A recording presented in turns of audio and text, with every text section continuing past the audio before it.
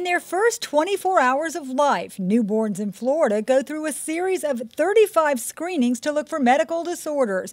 In Lee County, they will undergo one additional, one that could save their life. The name of the test is the pulse oximetry screening. Since June, about 1,000 infants have taken the test, looking for heart defects. We can miss a critical congenital heart defect. Our simple physical examination and the history from mom is not enough to detect that. Most babies who potentially have this don't have any symptoms. The test helps detect 80% of heart defects, including holes in the heart, murmurs, and malformed or missing valves.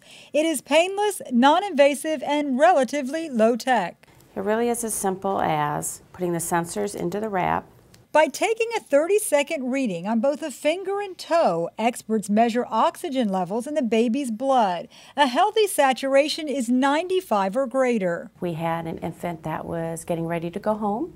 The nursing staff went in and performed the screening. The values were low. The infant immediately had an echocardiogram and a critical congenital heart defect was detected, and then that infant was prepared to have that fixed surgically. Pulse oximetry is recommended but not mandatory in the state of Florida. The test is cheap, about $1 per baby, making it a low-cost tool with great benefit by identifying newborns before they go home where they can rapidly deteriorate. There are some babies that do die at home without being found out, so our goal is to find this prior to them going home. We are committed to screen all infants before they leave the hospital because we know that it can improve the lives of the children in our community. Reason enough to look for potentially lethal but often treatable broken hearts. For Lee Memorial Health System, I'm Amy Osher.